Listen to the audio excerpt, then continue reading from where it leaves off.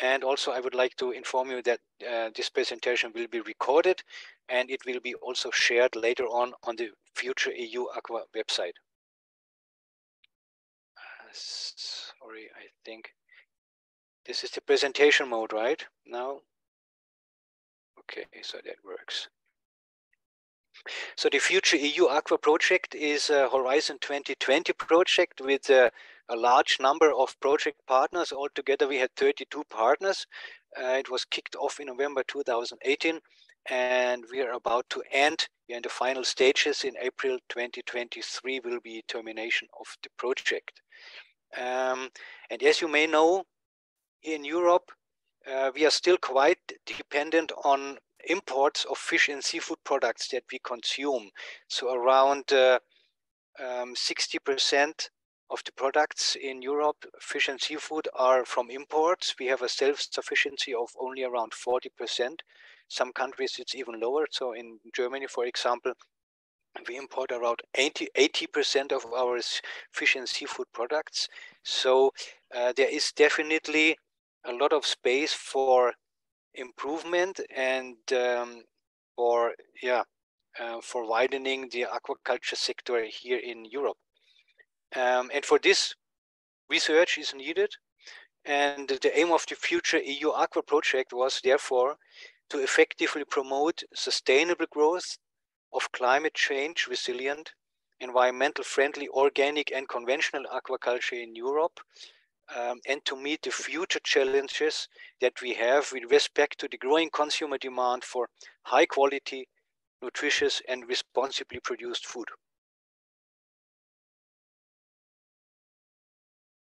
So today's topic, what are we going to hear today? It will be about quality and safety of aquaculture products. The question here is, can we adopt post-harvest non-thermal processing methods and packaging to improve the quality and safety of fish products? So the topic will deal with non-thermal processing of fish products to valorize aquaculture raw materials, and we will identify optimal packaging to improve and to preserve the quality and safety of aquaculture products. The seminar will be presented today by Professor Francesco Capozzi, Dr. Morten Sivertsvik, and Professor Pietro Rocculi from University of Bologna and Nofima in Norway. So please, I stop my sharing. Dear presenters, I would like to ask you to start with your presentation. Thank you very much. We are very curious to hear what you have to tell us today.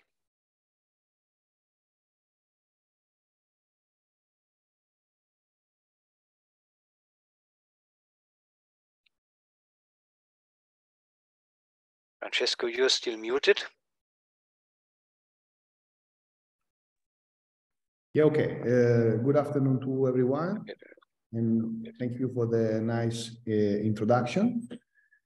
So what I'm going to show in this presentation is some kind of case study about the application of non-thermal processing for seafood stabilization and valorization. I write seafood because, probably what happened to a wild fish or a fish from aquaculture or a seafood product from aquaculture is quite the same. So the technology that we can apply are generally right for both the situation. So as probably you already know, seafood are products that present quite high perishability in terms of physical phenomena, biochemical and microbiological one. And also to this kind of food, we always associate the concept of freshness.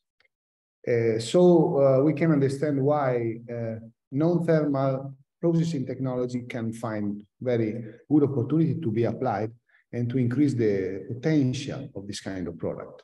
Why we apply new technology, new processing technology, particularly non-thermal processing technology, because we want to have new products in the market corresponding to consumer expectation in terms of nutritional and sensorial properties, and of course, in terms of health benefits and sensorial attributes.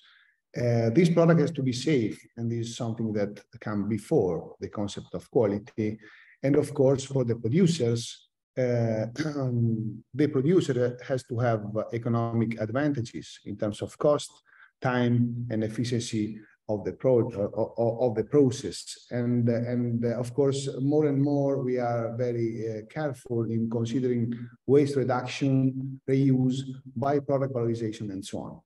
In this presentation, we will see some example on it, and particularly we will start with technologies that are already applied in some real processing scenario, and we will pass to something that is more pioneering in terms of application. The first example that I want to show you is smoked salmon, and we know that the quality of smoked salmon has to be quite high, and during smoking, we have a lot of physical-chemical phenomena that happen, and but we can have some kind of problems in terms of quality loss, like, for example, discoloration, softening, and also in some case, if the smoking process is not properly applied, we can have also some kind of bad compounds, let me say, in the matter. The first example is a comparison about conventional cold smoking and cryo smoking, where you use nitrogen, cold nitrogen, to carry the smoke in the chamber and to perform a light smoking process. And to do this, we used pilot plants that we have in our university here in our processing area here. And as you can see from this slide here, we have a liquid nitrogen that is connected to the smoking pilot plants, and the nitrogen carried the smoke inside the chamber. So we can work at quite low temperature. We applied 5 Celsius degree as smoking temperature, but also we don't have air in the chamber during smoking. We just have nitrogen. So theoretically, we can in some way decrease the oxidative processes during the smoking, the smoke application, the smoking processing. And this is what we applied in our pilot plants in terms of pretreatments with dry salt, a mixture of salt and sucrose, as is normally used in before smoking for salmon. And we applied these two different processing, cold conventional smoking at 20 Celsius degree with air, and an innovative cryo smoking at 5 Celsius degree using nitrogen as a carrier of the smoke, and for different smoking times. And we evaluate after some time to equilibrate the sample. We analyze the samples for a lot of different quality parameters like sensorial properties, texture, water activity, and so on. And we apply the same approach after these preliminary trials in our processing plant. We applied the same approach, but in a real industrial scenario. And also, in this case, we study the shelf life of the product in order to understand what happened also in terms of microbe stability and other quality parameters. Just some very fast results. We got quite interesting results in terms of microbes growth, particularly for mesophiles and Enterobacteriaceae. And we saw that this cryosmoking increased the shelf life compared to the conventional one of about the 20%. And the cold smoking was also more effective in terms of reduction of oxidation in the product, because probably because we didn't have oxygen in the chamber during the smoking process. While in terms of nutritional characteristic, nothing happened. The determination of polycyclic aromatic hydrocarbons was also quite satisfying in both the conditions. So both the processing were in some way safe in terms of this enrichment of these problematic, let me say, substances. The second technology that I want to show in terms of some interesting result is high pressure processing. It's already applied in all the world, let me say, in the States, in Europe, and also in Asia, and so on. And it's a process where we apply very high processing to usually to already pack food. And we have good effect in terms of microbe reduction comparable to thermal pasteurization. And also, but we have to be careful in terms of what happened to macromolecules like protein, lipids, carbohydrates, and also modification in visual quality and structure of the product. This is a scheme where this process is in some way summarized.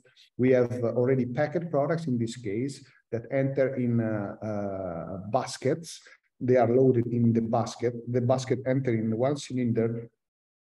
The cylinder enter in a chamber, in a closed chamber that is filled with water and at atmospheric pressure. After this filling, we have application of very high pressure to the chamber, to the water, and the water is the medium to transfer the pressure also to the packed food.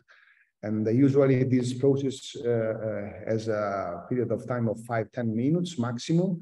After the application of this very high pressure, we have the restore of atmospheric pressure during decompression and final, and at the end we have unloading of the chamber from the water, and also the cylinders come out from the structure, the basket come out from the cylinders, and in the unloading area the packages are removed from the baskets.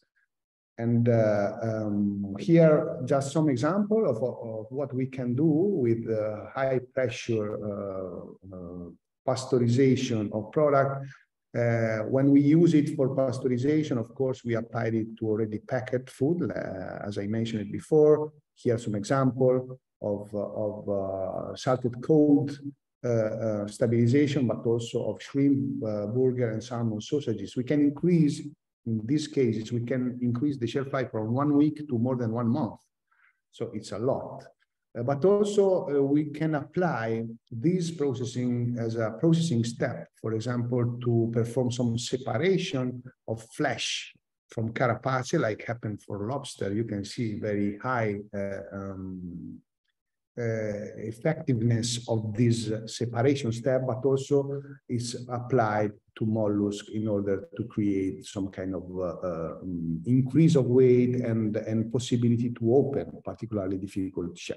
Here we study an example on mullet and shrimp flesh packed in monoportions in order to create a new product thought for example, aperitif or some kind of high convenience food products. We compare 3 different pressure applied for 10 minutes, 4, 5, and 600 megapascals. So just to give you an idea of the level of the pressure that we apply. And we study a lot of different kind of parameters. In terms of shelf life, you can see that we have a very important reduction of microbial load at the beginning, comparing the blue curve with the other ones. And also, if we consider a limit of shelf life, for example, of 6 log of CFU for grams of samples, we have an important increase in shelf life from 5–6 days for both the product to 24 and more than 30 days for month.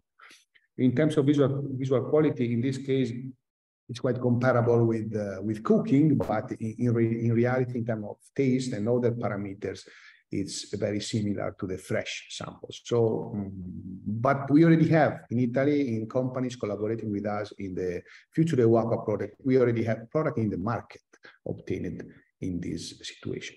The last process that I want to show is more pioneering one.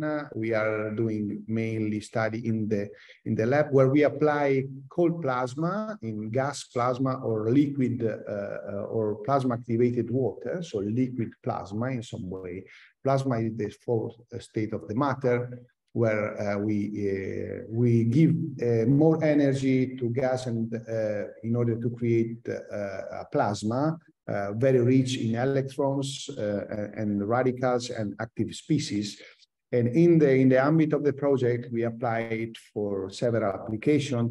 The most interesting one was the sanitation of sea bream fillets that were packed in modified atmosphere. And we were quite happy with the microbiological results, particularly in terms of Enterobacteriaceae reduction and psychrophiles reduction, and so prolonging the shelf life of the product. And of course, it's a oxidating treatment, so we can have some kind of induction of oxidation, but was in the limit, and particularly was not perceived by sensorial panel. The last application of plasma activated water that we tried was in order to inhibit the melanosis in crustaceans. And we compare this washing treatment with this activated water with more conventional anti-browning processing, like the application, of course, of sulfites, but also of 4-hexylresorcinol. And we study with an image analysis system the browning of different species, let me say, of shrimps. This is just an example of what we got, these normal melanosis that happen in shrimps, but with the application of plasma activated water for particularly species, was quite evident the anti-browning effect. And if we think that sulfites are broadly applied to shrimps, it could be an interesting solution also in terms of clean label alternative to classic chemical browning inhibitors. And the last input, the last, let me say, example that I want to do is that non-thermal processing, particularly for mass transfer increase, can have a very good opportunity to be applied also for byproduct valorization of seafoods. Here, an example of extraction of chitosan, chitin and chitosan from carapace of Squilla mantis, a typical crustacean of the Adriatic Sea, but also can be a pretreatment to biotechnological processes using particular microbial species to make, for example, fermentation of modification of byproducts to be used for other kind of application. Here are some companies that we are collaborating also in the ambit of the project, and some very interesting new products that is already on the market. As a combination of non-thermal processing and new neglected species that we get both from aquaculture and wild and fisheries. And what we are doing here in Cesena is to apply this processing for industrial research. We have a specific industrial research centers for food application. Francesco is the director of these centers. And we have very interesting competencies, that integrated competencies to be applied for new product development and other development of food industry. But it is very important to be done with the pilot plants. We have to simulate processing in small scale in order to get interesting information to be scaled up at industrial level. Thank you for the attention.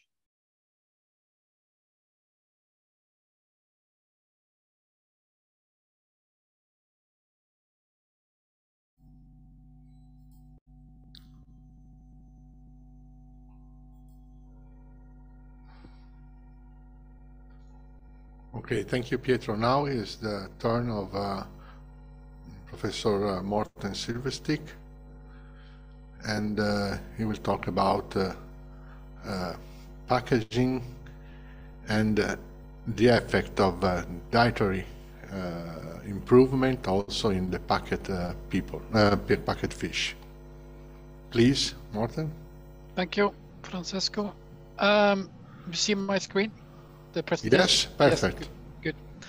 Yes, I'm from Morten. I'm from Nofima, which is a research institute in Norway, working for both the agri-food and the seafood industry, fisheries, and the whole aquaculture research industry research for the industry. And I will today speak about packaging, and also a new diet for Atlantic salmon that has been developed in FutureEUAqua. So this is looking at the quality of salmon fed different diets and packaged in the different methods and following the quality during storage.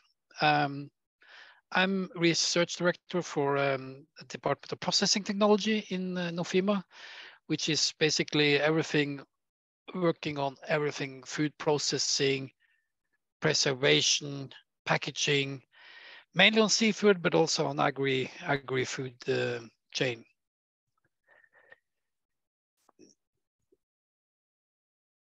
Okay, I will jump past this because this is already shown by Stefan.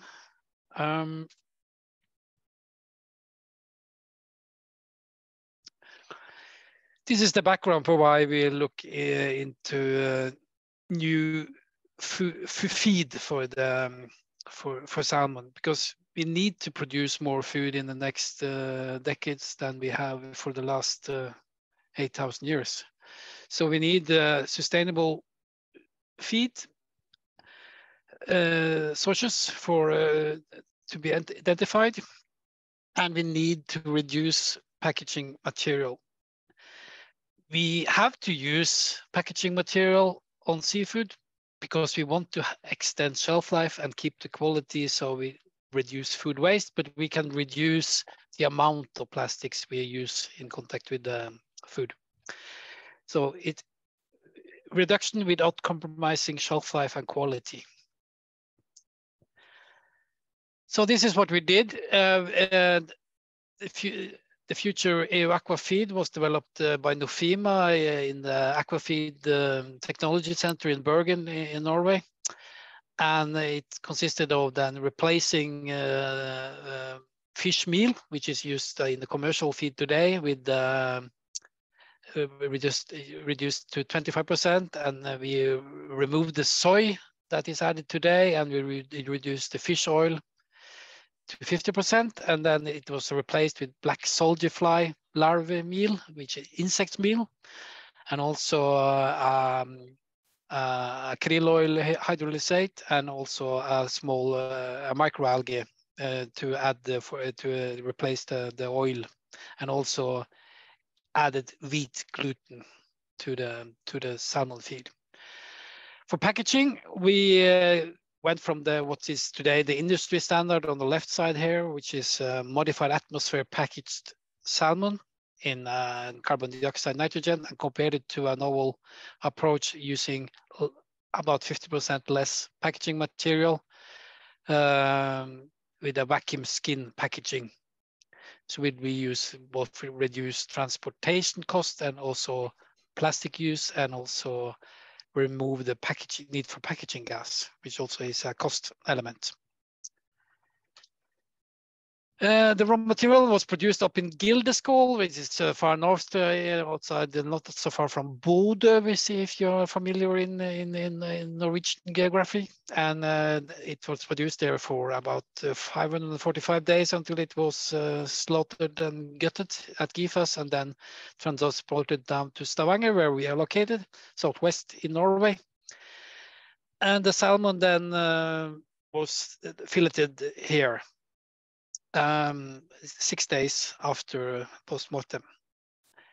The FutureEUAqua salmon was almost the same length as the conventional, but slightly less average weight, but quite similar in size. We then did a peer trial on modified atmosphere versus skin packaging, which means that we use the right fillets of each fish for packaging in modified atmosphere, and the left for skin packaging. So we can be able to compare pairwise difference between the packaging method. We stored all this at 4 degrees, and we did sampling from different parts of the fillets for micro biology, water holding capacity, drip loss, pH, texture, and color.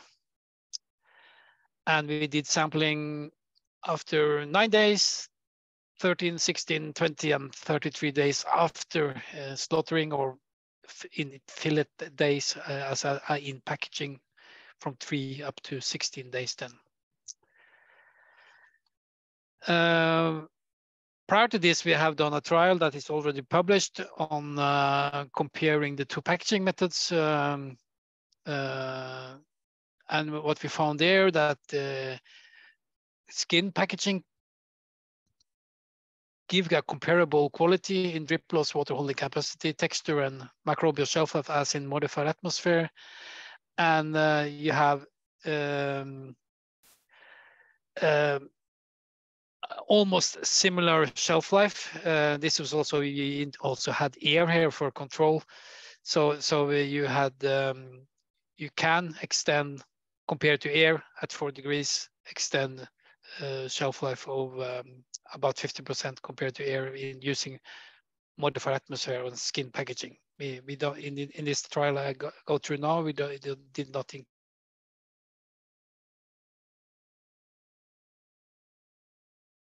The diet, which is good.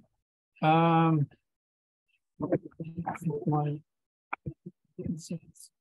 disconnected. You can hear me?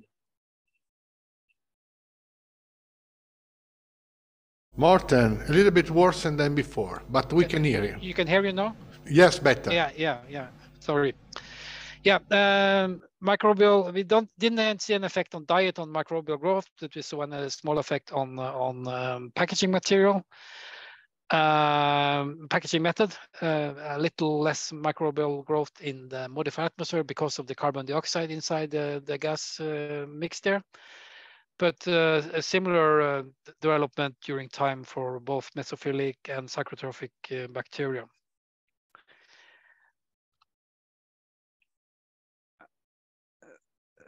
Quite similar for pH. We have a little less pH in the modified atmosphere package because of the carbon dioxide, which is a weak acid. So you often see a slight pH reduction there compared to skin. No effect of diet here also. On drip loss, a bit higher drip loss in skin versus than in modified atmosphere, but it's quite low if you compare with the number. This is percent, so it's around less than 1.5% for modified atmosphere after 18 days of storage, and around 3% for skin, which is quite low. No effect on diet here either, which is also good. For water holding capacity, we see the opposite effect as for drip loss, because it's not so very surprising. If you lose water, you will get higher water holding capacity. So these are inversely related. So so a little higher water holding capacity on skin, which lose more water. So that's logical. For color, we didn't see any effect when we did this ANOVA GLM statistics on color. We see a lightness increase and a yellowness increase as a function of time. But when since we did left and right sampling of map versus skin, we could see an effect on the packaging method when we looked at the pairwise testing for both lightness L and also yellowness, which is B, where skin packaging products is being slightly darker and slightly less yellow, which is a positive. No effect on diet, on color, no effect on diet, except on the texture. Very interesting. We didn't see any. We did see an effect that the salmon that has been fed the futuristic insect-based meal has a more firm texture. Also, the skin packaged salmon is more firm than the map salmon, and that is a positive thing, that fish flesh is more firm. So it's a positive effect on the diet here. So to conclude, this is a picture of skin packaged salmon fillets. Vacuum skin packaging can be a good alternative to modified atmosphere packaging. It's give a similar shelf life increase, slightly better color and firmer fillets. It could represent a more sustainable packaging solution for the salmon industry, with when we take into account that we can reduce the plastic used per portion, and then without compromising the quality, and we not have an increased food loss here. And remember, this trial is done at 4 degrees.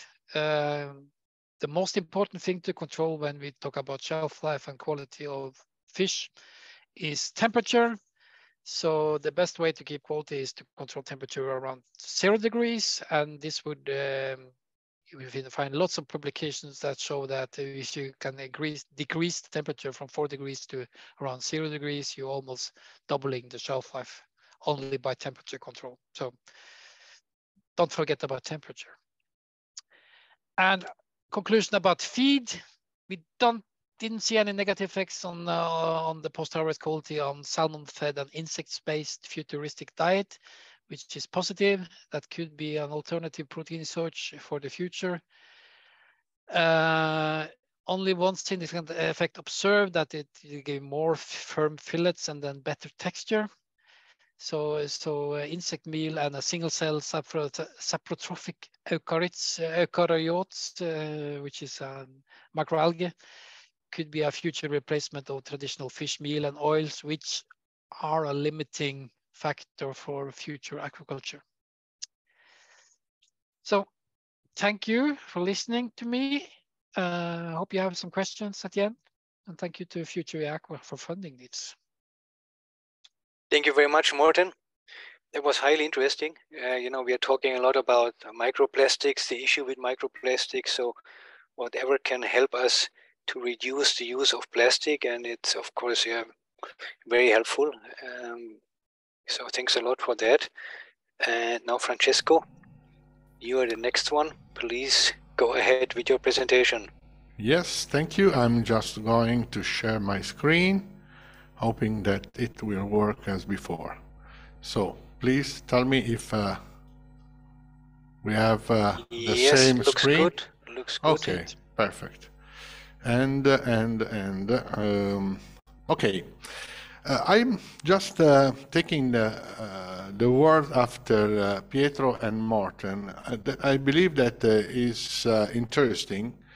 The requirement of let's say affordable but also reliable parameters to evaluate quality. So when you compare technologies that are processing the raw matter, the fish flesh, and you are also looking for alternative diets or new packaging, then you have to compare the control and the treatment, the control and the thesis quality. So what is quality is really relevant, because it depends on what is your interest. If your interest is nutritional property, or it is the sensorial property, or the environmental sustainability. So you have different parameters that you can look at when you think that quality and safety should be guaranteed.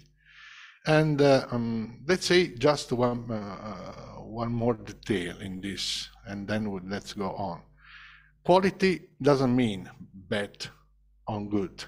Quality means the composition, the structure, what is the matter, the food matter. Then it's a definition, the best definition, no? It could be low or high definition of this quality. And then you can add the attribute or the adjective, good, low, bad, quality. But before that, you have to define what are the parameters. So You can see the texture, you can see the microbial load, you can see if, let me just, sorry, start with defining the, okay, I hope that you can see the pointer. So let's go to my definition of quality, which is a holistic definition. Foodomics means that it's based on the ohms information. Ohms means holistic, everything. I have Mario, good, okay. So foodomics and molecular profiles, why? Because we are not deciding before what is necessary to define. But let's look at what is differentiating different treatments, different treatment, processing treatment, but also diets. So when you compare something, you look at parameters that are relevant to characterize, to classify, and to distinguish between different samples. So this is the reason why we need to work with the ohms. So with the genomics, if it has some effect in the previous webinars, probably you have also attended who is the genomist, but also proteomics, it's very important. And I will stick on the molecular profiles, which is much more related to the metabolomics, so to the metabolome. Metabolome is the whole set of metabolites within an organism. So it's the phenotype, it's the end of the cascade of the life processes. And so if you want to define the quality, probably you have to look at the metabolome, to the whole sets of all substances that are within the biological system. So this is something that has to define also the quality of fish. And you see that this is the normal, the conventional way to define the quality of fish related to the fresh fish, to the fish freshness. So it's very relevant because it's a product which is really very, very perishable. Since they are rich on polyunsaturated fat, so they become oxidated easily, and you can have rancid effects, acidic oxidation effects, and that affect, of course, the sensorial characteristics, sensory characteristics, but also the safety, because on the flesh, rich in also free amino acids and also nutrients available to microbes, the microbes will develop very well if you have not any control on them.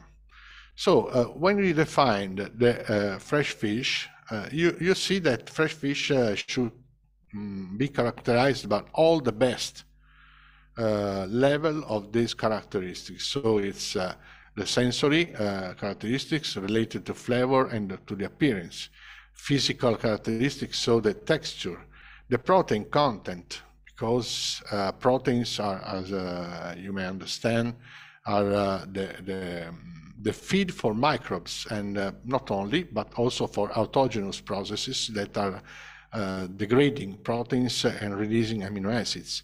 As I told you, lipids are are subject to the enzymatic oxidation, and we have the development of some compounds that give to the fresh fish the right smell. So we are talking about the smell of freshness, and of course you have also related to safety, the microbial aspects, and also the freshness is related to something which happens when the fish die.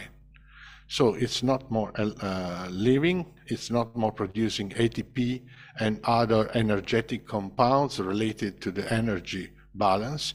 And so when you have a fresh fish, you have a very high energy ATP and low levels of ATP metabolites. So the fresh fish but the good quality fish, here expressed as the smiling fish, is something which is characterized by several different properties, but all of them are related to molecules, to substances. Even the microbial aspects are related to compounds that are released or consumed by microbes. And so you can measure the degradation by looking at the opposite aspects that we saw. So the flavor are completely different. The texture is flabby. You have a high proteolysis, oxidation, level of the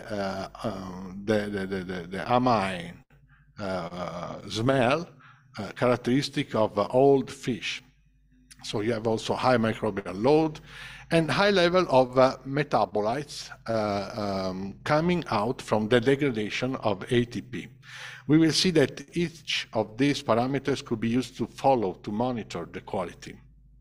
So, as both Morten and Pietro underline, we can say that we can consume fish before the expiration date. That could be calculated by this kind of curves that are fitting points in which you are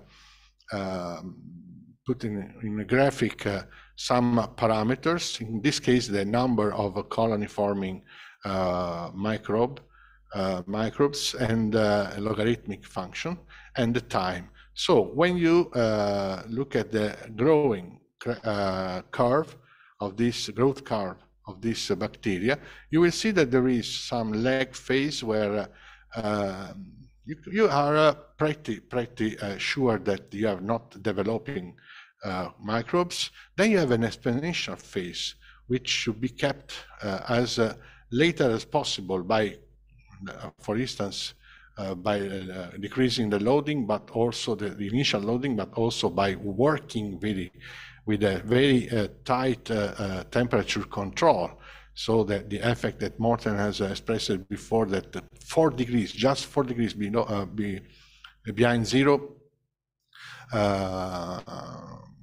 will be affecting negatively, really negatively, the shelf life. The shelf life is the time, no? That the product requires to still be under some kind of threshold that you decide in terms of safety or quality demand. And if you decide that there is a threshold, okay, so you have here the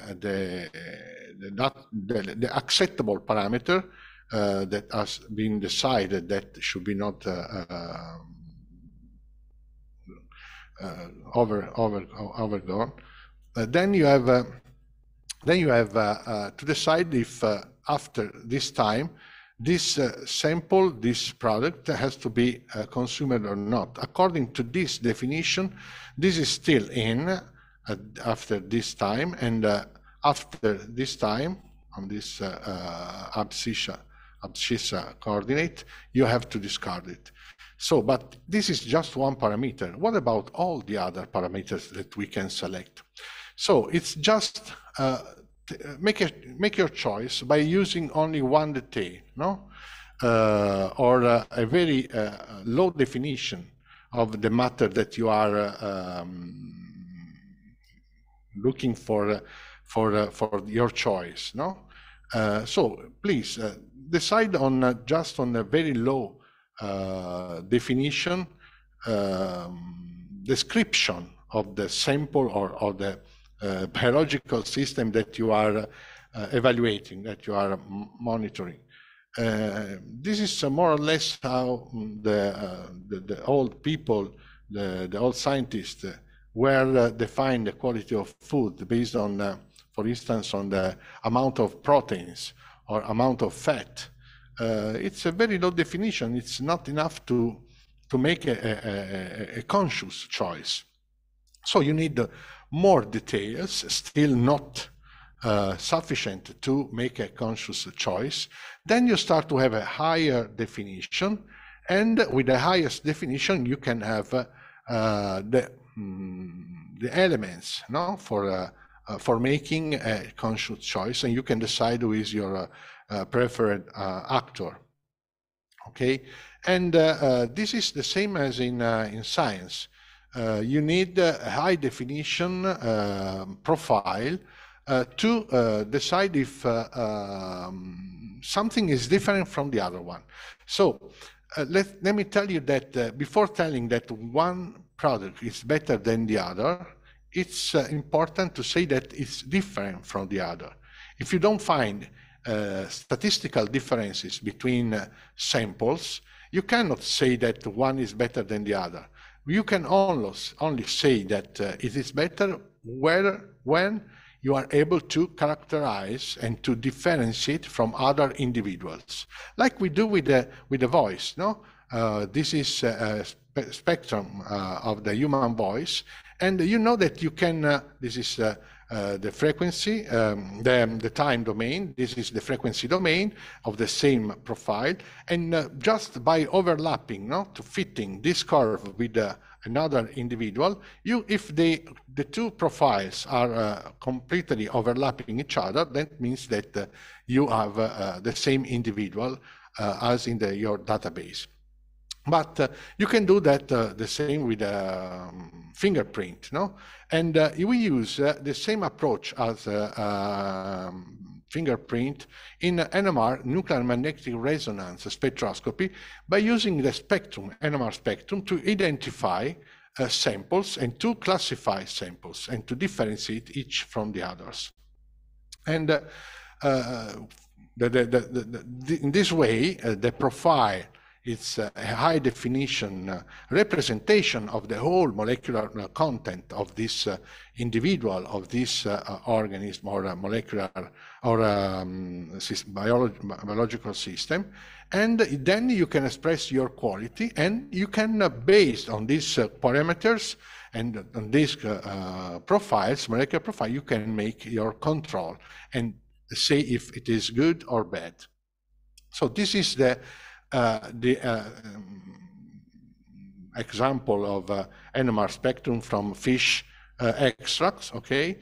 And we can see that there are several peaks. We call them signals because they are not associated, each peak, to one molecule, but to define one molecule, we may have different signals. For instance, you see here that taurine is associated to two peaks, 6 and 9. So peak 6 and 9 are defined in taurine. If you have only one of these and not both of them, you are sure that you are not in presence of taurine. And you can analyze, and go to the metabolomics approach. You can analyze each spectrum at once, so defining this profile, assigning signals by signals, and calculating the amount by the area of each signal. Or you can do multivariate data analysis, which is an approach, it's a branch of artificial intelligence, let's say, that make classification based on clustering. So each spectrum, so each individual, is characterized by one of these symbol, okay? So each one, it is associated to the whole NMR spectrum, not to only one signal, and only every spectrum is represented by this data point in this multivariate space. So this is made by a mathematical elaboration of thousands or hundreds of spectra, and then each spectrum associated to the individual lies on a specific part of this plan. Okay, this is the metabolomics plan of space. So then you can see that it is not the easy task to differentiate and to classify profiles, because the majority of signals associated to each to each sample is very, very similar to the other profiles, very small differences. So if you are looking to hundreds or thousands or individuals, you are not able to just take a look at the by one glance at the spectrum to see which is belonging to group A or to group B of this population. So multivariate data analysis will make the job for you, like this one. No, our brain is doing the same. It's doing the same because it's not looking details, in all details in a photograph, okay, but it's comparing point by point. It's immediate to see that there is some missing students in my class, and some of them are moving the head, but it is not relevant to for the information that we need. If the molecule or if the individual is present or not in the environment. So we use such kind of approach to have a map of metabolomes, okay, associated to each species. And we observed that there is an effect, of course. This is a wild fish, it's mackerel and bog, while for sea bream and sea bass, we look at for aquaculture products. You see that there is a separation in this metabolomic space. There is a separation due to the species, of course, due to the season, but also to the aquaculture system. And the aquaculture system is more relevant than the species in this case. They are much more similar each other. So the sea bream is similar to sea bass compared to the rest of the population of species and different conditions. So we are not saying that they are very similar, but compared to the other specific quality parameters based on the whole molecular profile, you will have more similarity between species than between different aquaculture systems. How easy is to prepare samples for making this kind of approach? It's very easy. It's just extracting, centrifuging, and taking the water fraction and putting in the NMR spectrum spectrometer, which is this one, and then you get spectra, and you can make multivariate data analysis to see, for instance, that 4 diets applied to sea bream, okay, have a different effect on the metabolome. Okay, then we can also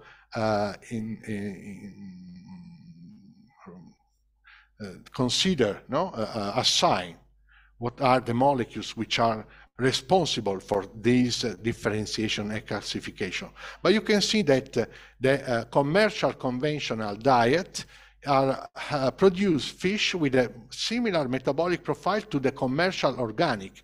So these two are in dark brown and in orange are both from commercial diets, okay, but one is organic, the darker one, and one is in the commercial conventional.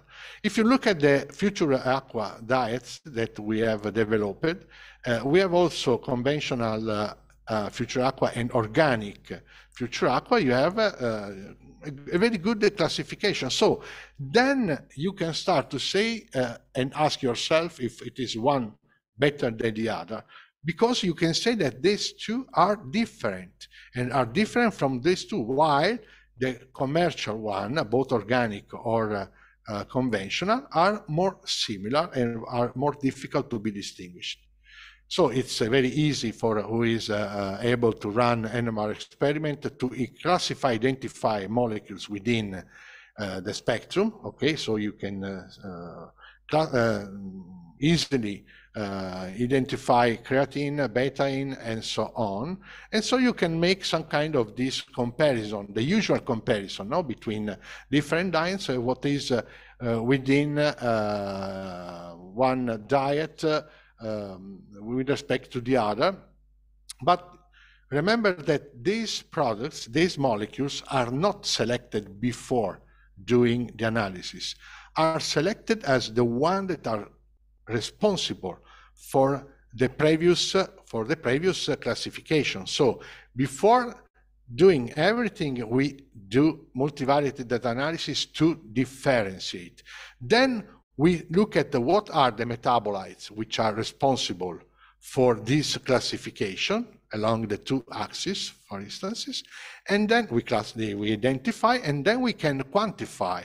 So identify and then quantify the molecules which are responsible for the classification and differentiation. And we did it the same with the salmon, okay, with 2 diets, and also after cryo-smoked, the technology that Professor Pietro Rocculi explained before. And so we see that there is an effect of the molecule content of samples which are subjected to the cryo-smoked and fresh salmon. But we can also see that there is an effect of the diet, because diet we call with the code 204 and 202. So the 2 diets, the circle one and the square one, are separated along this axis, okay? So the main differentiation is due to the treatment, but also the diet differentiate in the fresh between the 2 diets. But when we process the fish, then the two population become closer. So there is some kind of a flattening of the quality thanks to the process. And we can use the same map, the metabolomic map, to see, for instance, what happens to fish balls which are treated with some kind of byproducts that also Professor Rocculi explained before, so chitosan. So we added 2 different chitosan in these fish balls, and we see that metabolomics is able to distinguish between these products, okay, these 3 products, the artisanal chitosan, the commercial chitosan, and the fish balls without chitosan. And this is the effect of the processing. But we can see also the effect of the shelf life, so of the time on these products, and we see that there is a parallel of evolution, faster in if you report the PC1 value, so the coordinate of each data point on this axis against the storage time, you can see that there is a larger evolution in products without chitosan compared to chitosan. So this is something that you can follow, not by selecting the variable, the parameters that you believe it's better to describe, to be used for describing the quality, but it's the quality itself that is putting out the best variable, which is responsible for the highest variation, for the highest change. Okay, I hope that I give you the general flavor of what metabolomics means and what is able to do. Thank you very much, and do not hesitate to make questions now and also by email. Thank you very much. Thanks a lot, Francesco. Thanks a lot also Morten and Pietro. It was very interesting, I must say. Especially, you know, we are talking a lot about food losses nowadays, and we know that a lot of that food loss is happening on level of the supermarket, because they have to throw away products which are beyond the shelf life. So yeah, all research that we do and which can help to extend the shelf life, which help to preserve, will help us to preserve food and will reduce the food losses that we have. So that research that we have is really affecting our daily real life. So I like it a lot. Thank you very much. And now I would like to open the question and answer session. So please, everyone, now this is the time for you to ask your questions. You can either raise your hand, but I'm not really sure if I can see your hands here. Maybe Guy, you you need to give me a hand, or you just type a question in the chat box, or you may just speak out loudly. That's maybe the easiest.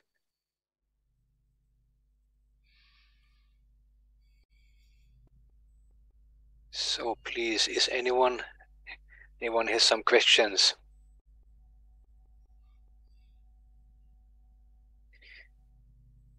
Well, while the people are still thinking, I used the chance to ask a question myself.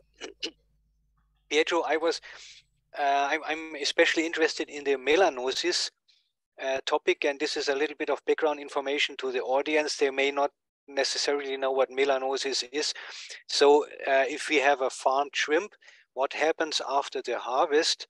As soon as the shrimp gets in contact with the air, with the oxygen in the air, they start getting black spots. It's a similar process like when you cut an apple. It's like an enzymatic process. It starts in the shrimp, it starts usually in the head. So especially if you want to sell head-on shrimp, this is a real issue that shrimp producers have. And what they usually do, what the industry usually does, is they treat the shrimp with metabisulfite. That prevents quite effectively those black spots, but of course it's sulfite, which some people react allergic to, so it can have some negative effect to the consumers. It's an E number that you have to declare on the product, which some sellers just don't like. So the difficulty is there's not really an alternative. So even in organic aquaculture, it is allowed to use these metabisulfite. So if there would be any kind of alternative, chemical-free, etc., which is equally effective, I think that would have a huge impact on the shrimp industry. And my question would be, Pietro, the plasma treatment that you introduced to us, I didn't quite understand. Now, this is comparably effective to metabisulfite, so this is just as effective or less effective, or can you say something about that? Can it be quantified? Yeah, thank you very much for the question. Yeah, you described very well. I mean, what is the phenomenon on the basis of these color modifications? But for fruit and vegetable, where we have polyphenol oxidase, for example, fresh cut, normally you can use some kind of dipping treatment, using some organic acid like ascorbic and citric and so on, and you can prevent this phenomena and slow down very well this phenomena because of the surface. But with the shrimps, as you mentioned, and crustacean in general, the problem is that you have it inside, particularly on the head. And so, surface is still the normal treatment that they do, but we know that surface can give some problems also for wine production. We are trying to, substitute surface with other kind of antioxidants. And I can say that the plasma is quite interesting because you have considered that you have water with very low pH. We have active species that can in some way inactivate the enzymes, inactivating it with the degradation of the proteic part of the enzymes. And but the problem is to make it enter inside. So we use plasma activated water together with vacuum impregnation to get this water inside. We had good results, but it was very species specific. For example, with the pink shrimps was very effective, but while, for example, with other kind of species was not so effective. Another alternative that is applied in the south of Italy is for resorcinol, that is another anti-browning substances.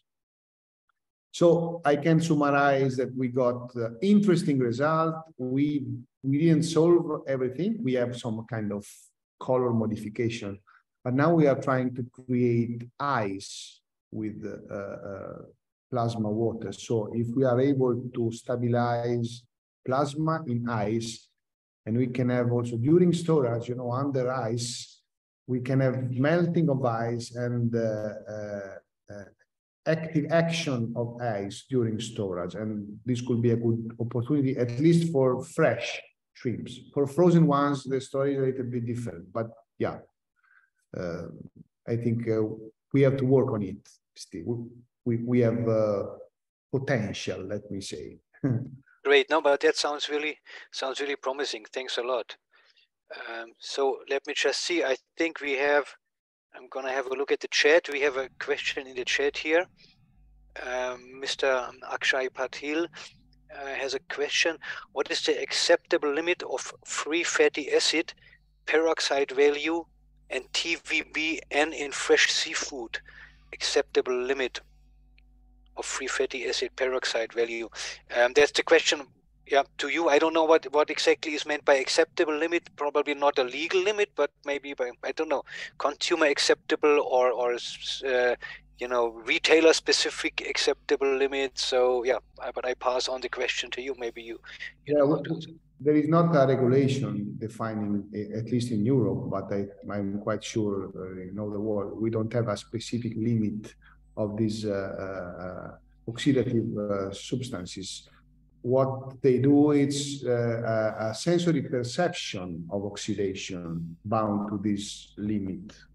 So it's more a sensorial evaluation, depending, of course, with the kind of product you have. If it's more or less perception. Yes.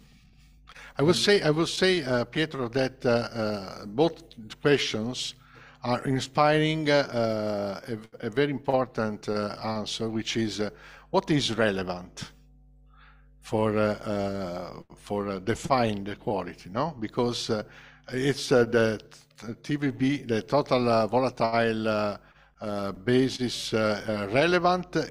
It's relevant if the product becomes unacceptable from the sensory point of view, because they smell as a low quality and old fish, let's say. But also for the oxidation products of lipids, okay, oxidation of lipids, you must know that the reaction are radicalic. So they are not just producing something which is remain in the product, but they are still evolving in other products. So probably you will not find after a while those peroxides, because they are decomposing in other products which are impacting more on the sensory properties. So the rancidic feeling of that product is something which is evolving later on. So some kind of parameters are useful for giving you not the acceptability, but giving you the idea of the freshness, for instance. But you know that there is also some campaign for anti-waste, anti-food loss in Europe, saying that probably we should revise the definition of the expiration date, because we are wasting a lot of food just because they go over the expiration date, although the quality as a food is still acceptable. So that means that we have to select among different parameters and decide what is relevant. Because in my opinion, if the shrimp is with a black spot, doesn't mean that is no more edible. Means that it's not looking like just harvested. Okay? So if you are using fish that you pretend that they are harvested just 1 hour before, you have to pretend that has no black spot. But if you are accepting that this is something which is stored very well under ice for 4 days, 6 days, and is still good from the healthy and from the nutritional point of view, and also from the sensorial, except for the visual inspection, then you can change, no, the opinion in the consumers. So I think that the consumer should be educated to select properties that are much more relevant to the quality that is interacting with your health, with your wellness, with your appreciation, and discard some other properties, because otherwise we will have a lot of food waste. Even though, and I believe that it's better to have black-spotted shrimps than shrimps added with the bisulfite. Yeah, Francesco, I think that's a really very good point. We had the similar thing with vegetables. You know, people were expecting vegetables, apples, and everything to look like, you know, freshly polished, everything totally clean. But especially in organic, this is not always the case. And it took a little while, you know, to educate the consumers to say, okay, maybe this fruit, this apple may not, this pear may not look totally perfect, but it absolutely is. It's fresh, it's healthy. It shows you that it's organic because it's not super like a painting. And I think people will start to understand actually that, at least for fruits and vegetables, it may be quite a challenge also for other products, especially for seafood, because people are not such experts for seafood. But I think it's possible to educate them in that way also, for sure. Yeah. Yes, I think that probably the odor, the olfact, it's more important, more relevant for the quality and safety than the or the texture. For texture is something that is you know, there is stiffing, and then because it's a rigor mortis, and then so it's something which is evolving in up and down. But the smelt is we are very sensitive, and if Pietro showed, but also Morten showed that shown that some parameters are relevant from the analytical point of view, but the consumer were not aware of the change, so we're not able to measure, no, by themselves. So I think that we should make some kind of priority in the parameters that we should use Japanese people likes fish the same day, and they are using the K index. The K index is the ratio between ATP and all the metabolites that I show in you, and it's a part of the algorithm included in the metabolomics. So it's included, and they want to have fish with a very high K value, so with very high quantity of ATP compared to the other metabolites, no, energy metabolites. But then there are fish that are even after 10 minutes after fishing, they have already low level of K index. And fish welfare is very relevant for this, because fish without stress have a very high K index. Fish that are fished just 1 minute before, but are stressed, but they will have a very low level. So I think that there are many aspects that should be considered when you talk about quality. This is why a holistic way is the best opportunity. Absolutely agree. Let me have a look at the chat box. Yeah, we have another question. Will the recorded version be available in YouTube? Yes, we will upload it on our FutureEUAqua website. So please visit the website. You will be able to see it there. And we have also a YouTube channel. So it will also be available on our YouTube channel. So is there any more question? I don't see any hands or any question in the chat box. So then what I would like to ask Guy, would you be able to please send the link to the survey into the chat box? And I would like to ask you, please, maybe right after the seminar, if you find 1-2 minutes time to fill out the form, that will be a very valuable feedback for us. Also from our side, or only the attendees? From the attendees and also from your Okay. side. So everybody, please. Okay. So then again, thank you very much to the presenters. Thanks to the audience for attending. We have at least, oh, I see one more message. Just a second.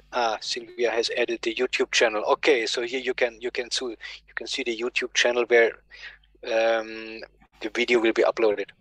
Thanks again to everyone, and I would like to close the seminar for today. We have one more seminar left, but we have not fixed the date yet. But we will send to all the registered participants. We will send you a link, so then you will also be able to participate in the last one. Thanks a lot, and goodbye. Thank you. Bye bye. Thank you.